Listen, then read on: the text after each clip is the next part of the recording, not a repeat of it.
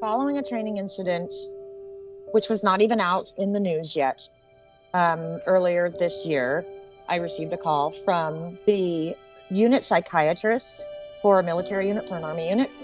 She reached out to me and she was shook, understandably so.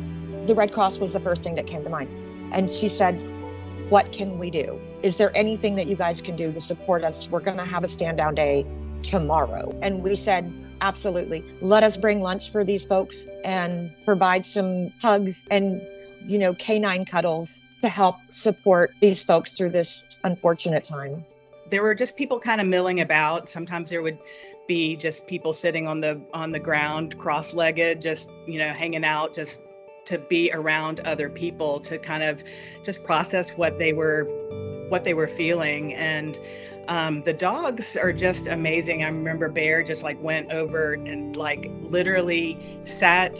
He's 70 pounds, so he's a big boy, and he literally just sat down on a soldier and just sat in his lap. That soldier was sitting by himself. I'm sure he was pondering a lot of things and harboring a lot of emotions, and sometimes no words are better than, other than some words. And so I think just being there and, holding the leash and being on and having Bear at the other end of the leash, and he's doing the work, sharing a love and a caring nature is pretty special.